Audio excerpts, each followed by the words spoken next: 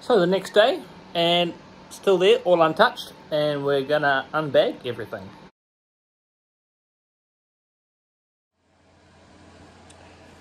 Alright, the bit everyone loves, demoulding. Now I've lost all my wedges because I haven't found them in the new workshop yet, so we're going to use a screwdriver and a old propeller because I like to break propellers.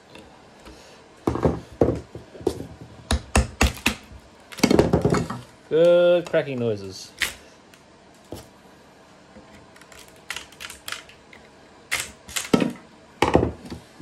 Alright.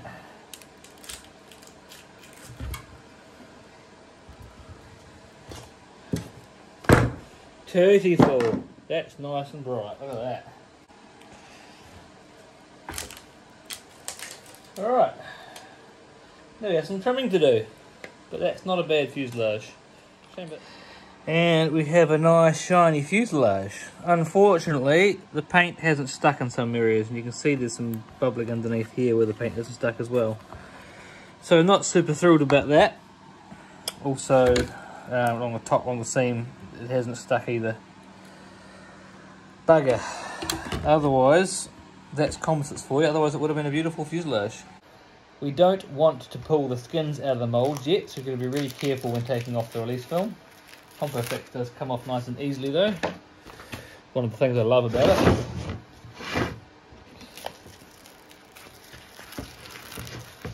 Let's drop back on itself. The excess resin there, which has come out with the part. Not too much into the breather, so we haven't used an excess of resin, which is nice. Have a look at the part. You see we've got a nice textured surface to glue onto. Not too much trimming to do around the part either. I also want to keep this bag to reuse again because I've got to glue down the cores on this as well. So a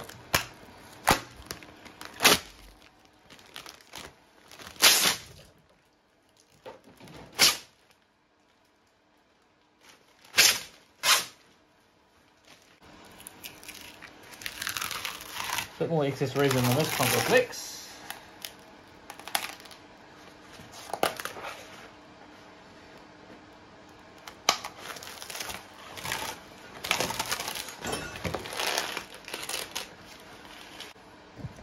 So the next step's going to be put a little bit of cleaning up around the leading edge of that overlap of some of the fabric that goes over there. I'll clean up that. Another location there.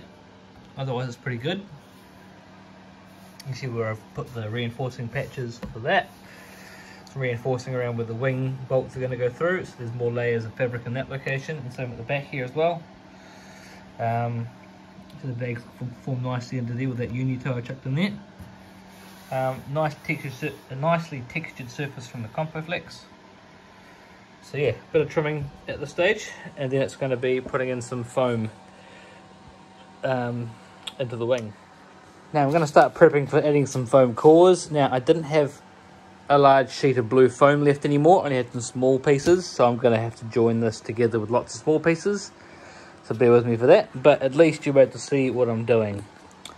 So what I've done here is I have beveled the leading edge slightly because it helps it go into the leading edge at the front there.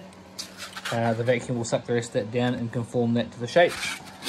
But I want good adhesion of my glue. So I made this board which involves a lot of screws. And what I do is I perforate the surface to allow good adhesion with the glue. So I literally just go over it and like a stamp. Go over the whole thing.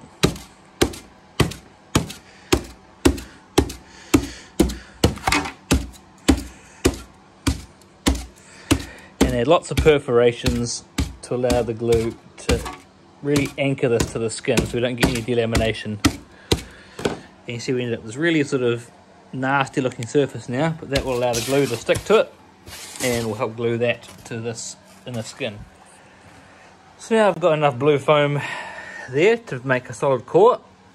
So I have beveled all the edges and attacked them all with some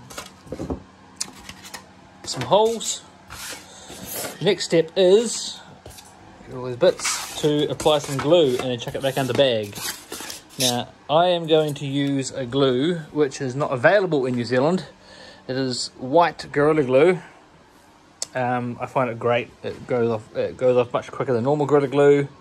Although normal Gorilla Glue would be quite good for this purpose. Yeah, I really like it.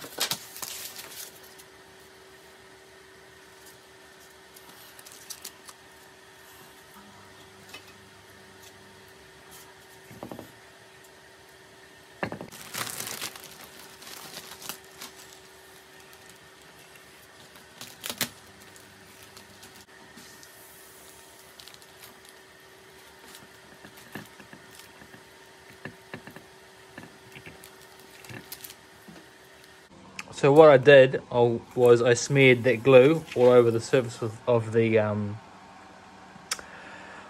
skins, and once I finished smearing that on, I then laid on the cores and positioned those. I'm actually leaving a slight gap between the core and the leading edge because I'm going to fill that with a structural adhesive to join the leading edges together. I don't really want to join that with foam. Yeah, now I'm just sucking it down. And you can see the glue is expanding, filling all those voids between.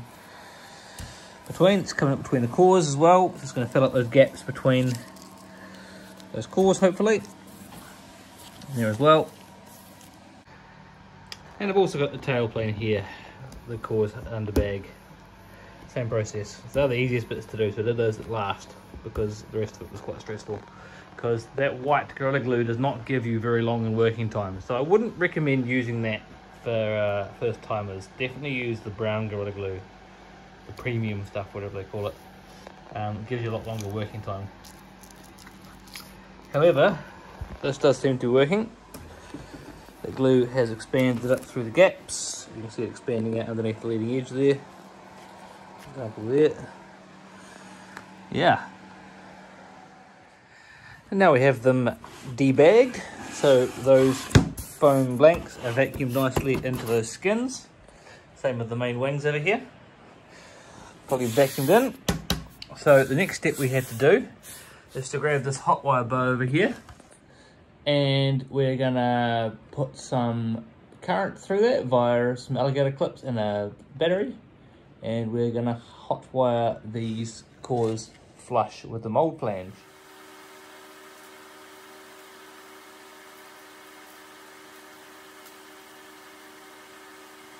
All those pinholes that I have put in to help bond the foam in, I've done them a little bit large, and what's happened is the glue's come in and all these hard points of glue then made a very rough finish on the hot wiring.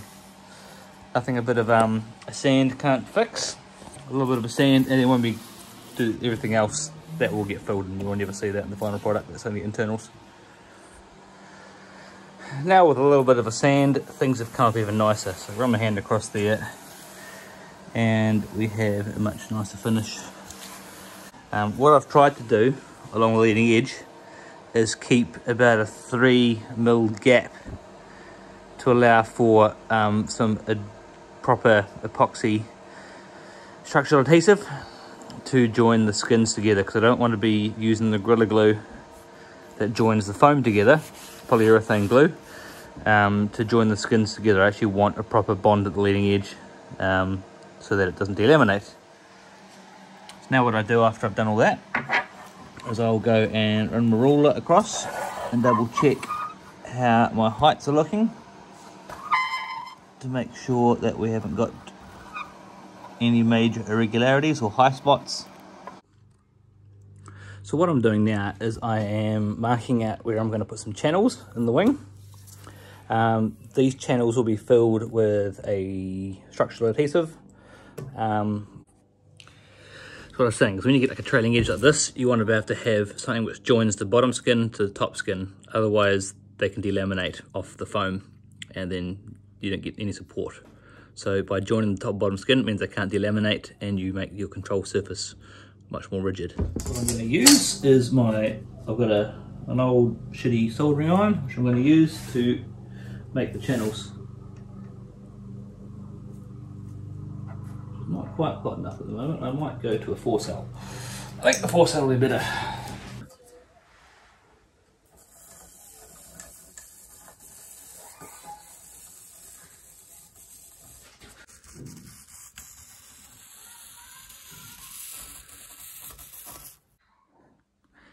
You'll see now we have some channels in the foam that go through to the Kevlar on this side and through the wing here.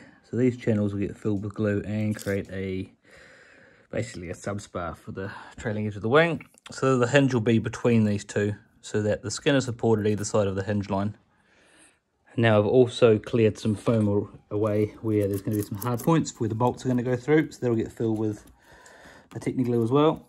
So then I can drill in through and countersink into those points. I'm also just doing a double check here by closing the mold halves together and making sure that they are sitting flush. And there's no big things which I'm missing, which is holding things up, but they're all sitting pretty flush. So pretty happy with that.